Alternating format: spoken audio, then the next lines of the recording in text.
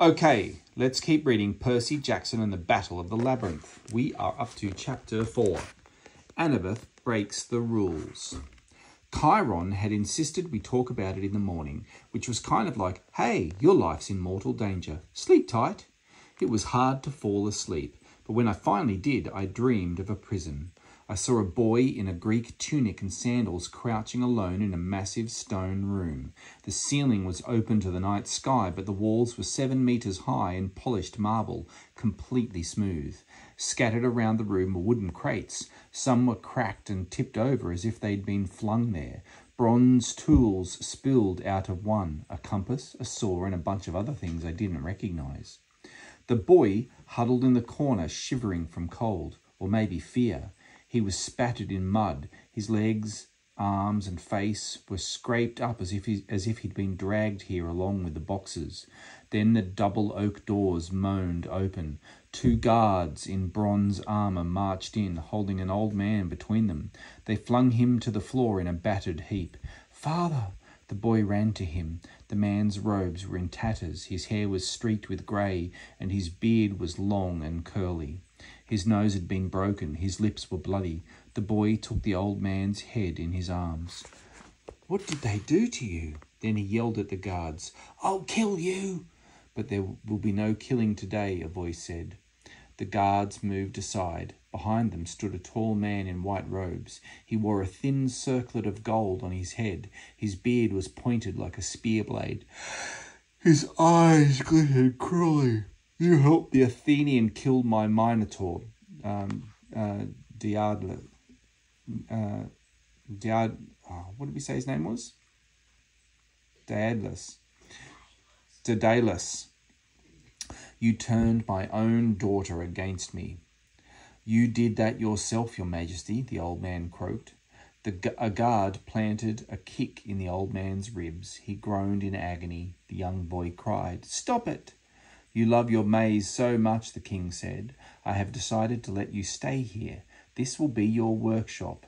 Make me new wonders. Amuse me. Every maze needs a monster. You shall be mine."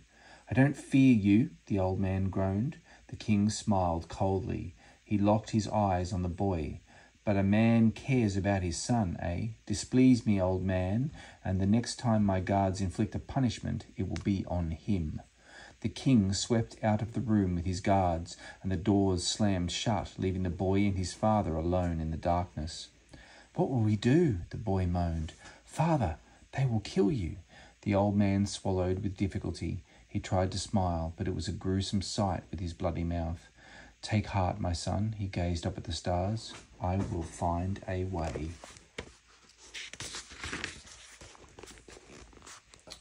A bar lowered across the doors with a fatal boom, and I woke in a cold sweat. I was still feeling shaky the next morning when Chiron called a war council. We met in the sword arena, which I thought was pretty strange, trying to discuss the fate of the camp while Mrs. O'Leary chewed on a life-size squeaky pink rubber yak. Chiron and Quintus stood at the front of the weapon racks. Clarice and Annabeth sat next to each other and led the briefing. Tyson and Grover sat as far away from each other as possible. Also present around the table, Juniper, the tree nymph, Selena Beauregard, Travis and Connor Stoll, Beckendorf, Lee Fletcher, even Argus, our 100-eyed security chief. That's how I knew it was serious. Argus hardly ever shows up unless something really major is going on. The whole time Annabeth spoke, he kept his 100 blue eyes trained on her so hard, his whole body turned bloodshot. "Luke must have known about the labyrinth entrance," Annabeth said. "He knows everything about camp." I thought I heard a little pride in her voice, like she still respected the guy, as evil as he was. Juniper cleared her throat. "That's why I was trying to tell you last night. The cave entrance has been there a long time. Luke used to use it." Selena Beauregard frowned. "You knew about the labyrinth entrance, but you didn't say anything." Juniper's face turned green. "I didn't know it was important. Just a cave. I don't like yucky old caves." "She has good taste," Grover said. "I wouldn't have paid any attention except, well, it was Luke." She blushed a little greener. Grover huffed. Forget what I said about good taste. Interesting, Quintus polished his sword as he spoke. And you believe this young man Luke would dare use the labyrinth as an invasion route? Definitely, Clarice said. If he could get an army of monsters inside Camp Half-Blood, just pop up in the middle of the woods without having to worry about our magical boundaries, we wouldn't stand a chance. He could wipe us out easy. He must have been planning this for months. He's been sending scouts into the maze, Annabeth said. We know because we found one. Chris Rodriguez, Chiron said. He gave Quintus a meaningful look. Ah, Quintus said. The one in the... Yes, I understand. The one in the what? I asked. Clarice glared at me. The point is, Luke has been looking for a way to navigate the maze. He's searching for Daedalus's workshop. Daedalus's workshop, okay. I remembered my dream the night before. The bloody old man in tattered robes. The guy who created the maze. Yes, Annabeth said. The greatest architect. The greatest inventor of all time. If the legends are true, his workshop is in the centre of the labyrinth. He's the only one who knew how to navigate the maze perfectly. If Luke managed to find the workshop and convince Daedalus to help him, Luke wouldn't have to fumble around searching for paths. Or risk losing his army in the maze's traps. He could navigate anywhere he wanted, quickly and safely. First to Camp Half-Blood to wipe us out, then to Olympus. The arena was silent except for Mrs. O'Leary's toy yak getting disemboweled. Squeak! Squeak! Finally, Beckendorf put his huge hands on the table. Back up a sec. Annabeth, you said convinced Daedalus. Isn't Daedalus dead? Quintus grunted. I would hope so. He lived, 3,000 years ago? And even if he were alive, don't old stories say he fled from the labyrinth? Chiron clopped restlessly on his hooves. That's the problem, my dear Quintus. No one knows. There are rumours. Well, there are many disturbing rumours about Daedalus. But one is that he disappeared back into the labyrinth towards the end of his life. He might still be down there. I thought about the old man I'd seen in my dream. He looked so frail it was hard to believe he'd last another week, much less 3,000 years. We need to go in, Annabeth announced. We have to find the workshop before Luke does. If Daedalus is alive, we convince him to help us, not Luke. If Adrian's string still exists, we make sure it never falls into Luke's hands. Wait a second, I said. If we're worried about an attack, why not just blow up the entrance, seal the tunnel? Great idea, Grover said. I'll get the dynamite. It's not so easy, stupid, Clarice growled. We tried that at the entrance we found in Phoenix. It didn't go well. Annabeth nodded. The labyrinth is magical architecture, Percy. It would take huge power to seal even one of its entrances. In Phoenix, Clarice demolished a whole building with a wrecking ball and the maze entrance just shifted a few meters. The best we can do is prevent Luke from learning to navigate the labyrinth. We could fight, Lee Fletcher said. We know where the entrance is now.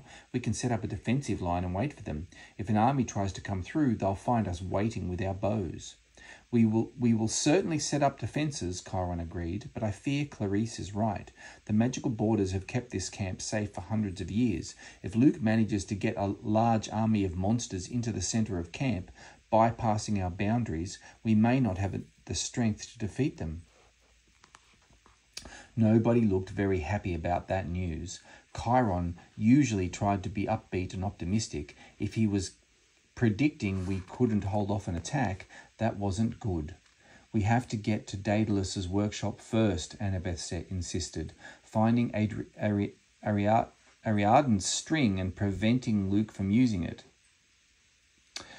But if nobody can navigate in there, I said, what chance do we have? I've been studying architecture for years, she said. I know Daedalus's labyrinth better than anybody. From reading about it, well, yes, that's not enough. It has to be. It isn't. Are you going to help me or not? I realised everyone was watching Annabeth and me like a tennis match.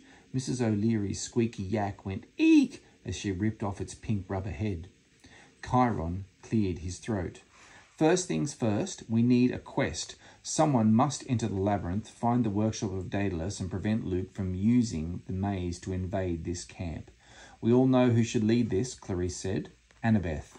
There was a murmur of agreement. I knew Annabeth had been waiting for her own quest since she was a little kid, but she looked uncomfortable. You've done as much as I have, Clarice, she said. You should go too. Clarice shook her head. I'm not going back in there. Travis Stoll laughed. Don't tell me you're squared, Clarice chicken. Clarice got to her feet. I thought she was going to pulverise Travis, but she said in a shaky voice, You don't understand anything, punk. I'm never going in there again. Never. She stormed out of the arena. Travis looked around sheepishly. I didn't mean to. Chiron raised his hand. The poor girl has had a difficult year. Now, do we have agreement that Annabeth should lead the quest? We all nodded except Quintus. He folded his arms and stared at the table, but I wasn't sure anyone else noticed. Very well, Chiron turned to Annabeth. My dear, it's your time to visit the oracle. Assuming you return to us in one piece, we shall discuss what to do next. Waiting for Annabeth was harder than visiting the oracle myself. I'd heard it speak prophecies twice before. The first time had been in the dusty attic of the big house, where the spirit of Delphi slept inside the body of a mummified hippie lady. The second time the oracle had come out for a little stroll in the woods. I still had nightmares about that. I'd never felt threatened by the oracle's presence, but I'd heard stories, campers who'd gone insane or who'd seen visions so real they died of fear. I paced the arena, waiting. Mrs. O'Leary ate her lunch, which consisted of 50 kilograms of ground beef and several dog biscuits the size of trash can lids. I wondered where Quintus got dog biscuits that size. I didn't think you could just walk into Pet Zone and put those in your shopping cart. Chiron was deep in conversation with Quintus and Argus. It looked to me like they were disagreeing about something. Quintus kept shaking his head.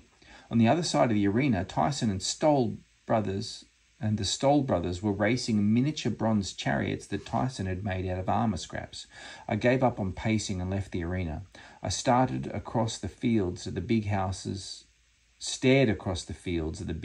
attic window, dark and motionless. What was taking Annabeth so long? I was pretty sure it hadn't taken me this long to get my quest. Percy, a girl whispered. Juniper was standing in the bushes. It was weird how she almost turned invisible when she was surrounded by plants. She gestured me over urgently. You need to know, Luke wasn't the only one I saw around that cave.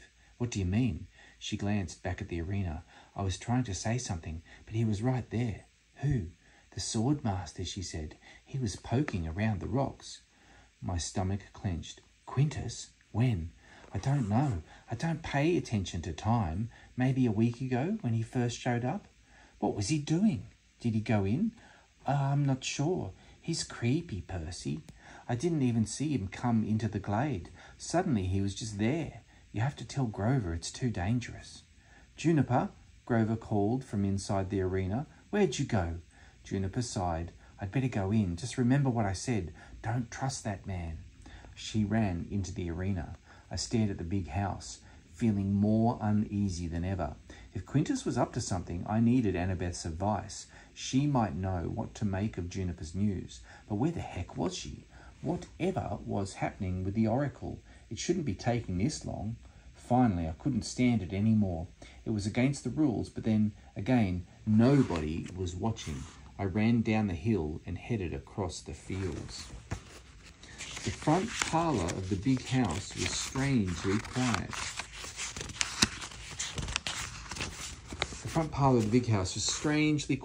I was used to seeing Dionysus by the fireplace, playing cards and eating grapes and griping at satyrs, but Mr. D was still away. I walked down the hallway, floorboards creaking under my feet. When I got to the base of the stairs, I hesitated. 4 floors above would be a little trapdoor leading to the attic. Annabeth would be up there somewhere. I stood quietly and listened, but what I heard wasn't what I had expected. Sobbing. It was coming from below me. I crept around the back of the stairs. The basement door was open. I didn't even know the big house had a basement. appeared inside and saw two figures in the far corner sitting amid a bunch of stockpiled cases of ambrosia and strawberry preserves. One was Clarice, the other was a teenage Hispanic guy in tattered camouflage combats and a dirty black t-shirt. His hair was greasy and matted. He was hugging his shoulders and sobbing. It was Chris Rodriguez, the half-blood who'd gone to work for Luke. "It's okay," Clarice was telling him. "Try a little more nectar." "You're an illusion, Mary." Chris backed further into the corner. Get away." "My name's not Mary." Clarice's voice was gentle, but really sad. "I never knew Clarice could sound that way. My name is Clarice, remember. Please." "It's dark," Chris yelled. "Dark." "Come outside," Clarice coaxed. "The sunlight will help you." "Oh, 1,000 skulls. The earth keeps healing him." Clarice pleaded. It sounded like she was close to tears. "You have to get better. Please, Mr. D will be back soon. He's an expert in madness. Just hang on." Chris's eyes were like a cornered rat's, wild and desperate. "There's no way out, Mary, no way out." Then he caught a glimpse of me and made a strangled, terrified sound. "The son of Poseidon! He's horrible!" I backed away, hoping Clarice hadn't seen me. I listened for her to come charging out and yell at me, but instead she just kept talking to Chris in a sad, pleading voice, trying to get him to drink the nectar. Maybe she thought it was part of Chris's hallucination, but son of Poseidon, Chris had been looking at me, and yet why did I get the feeling he hadn't been talking about me at all? And Clarice's tenderness, it had never even occurred to me that she might be like someone, but the way she said Chris's name, she'd known him before he changed sides. She'd known him a lot better than I realized, and now he was shivering in a dark basement, afraid to come out, and mumbling about someone named Mary. No wonder Clarice didn't want anything to do with the labyrinth. What had happened to Chris in there? I heard a creak from above, like the trapdoors opening, and I ran for the front door. I needed to get out of that house. "My dear," Chiron said, "you made it." Annabeth walked into the arena. She sat on a stone bench and stared at the floor. "Well?" Quintus asked. Annabeth looked at me first. I couldn't tell if she was trying to warn me or if the look in her eyes was just plain fear. Then she focused on Quintus. "I got the prophecy I will lead the quest to find Daedalus' workshop." Daedalus. Nobody cheered. I mean, we all liked Annabeth and we wanted her to have a quest, but this one seemed insanely dangerous. After what I'd seen of Chris Rodriguez, I didn't even want to think about Annabeth descending into that weird maze again. Chiron scraped a hoof on the dirt floor. "What did the prophecy say exactly, my dear? The wording is important." Annabeth took a deep breath. Well, it said, "You shall delve into the darkness of the endless maze." We waited. "The dead, the traitor, and the lost one raise." Grover perked up. "The lost one? That must mean Pan. That's great." "With the dead and the traitor?" I added. "Not so great." And Chiron asked, "What is the rest?" "You shall rise or fall by the ghost king's hand," Annabeth said. "The child of Athena's final stand." Everyone looked around uncomfortably. Annabeth was a daughter of Athena, and a final stand didn't sound good. "Hey, we shouldn't jump to conclusions," Selena said. "Annabeth isn't the only child of Athena, right? But who's this ghost king?" Beckendorf asked. No one answered. I thought about the iris message I'd seen of Nico summoning spirits. I had a bad feeling the prophecy was connected to that. "Are there more lines?" Chiron asked. "The prophecy does not sound complete." Annabeth hesitated. "I don't remember exactly." Chiron raised an eyebrow. Annabeth was known for her memory. She never forgot something she had heard. Annabeth shifted on her bench. Something about destroy with a hero's final breath. "And?" Chiron asked. She stood. "Look, the point is, I have to go in. I'll find the workshop and stop Luke, and I need help." She turned to me. "Will you come?" I didn't even hesitate. "I'm in." She smiled for the first time in days, and that made it all worthwhile. "Grover, you too? The wild god is waiting." Grover seemed to forget how much he hated the underground. The line about the lost one had completely energized him. I'll pack extra recyclables for snacks. And Tyson, Annabeth said, I'll need you too. Yay, blow things up time. Tyson clapped so hard he woke up Mrs. O'Leary, who was dozing in her corner. Wait, Annabeth, Chiron said. This goes against the ancient laws. A hero is allowed only 2 companions. I don't need them all, she insisted. Chiron, I need them all, she insisted. It's important. I didn't know why she was so certain, but I was happy she'd included Tyson. I couldn't imagine leaving him behind. He was huge and strong and great at figuring out mechanical things. Unlike satyrs, Cyclops had no problem underground. Annabeth, Chiron flicked his tail nervously. Consider well, you will be breaking the ancient laws, and there are always consequences. Last winter, 5 went on a quest to save Artemis. Only 3 came back. Think on that. 3 is a sacred number. There are 3 fates, 3 furies, 3 Olympian sons of Kronos. It is a good, strong number that stands against many dangers. 4. This is risky.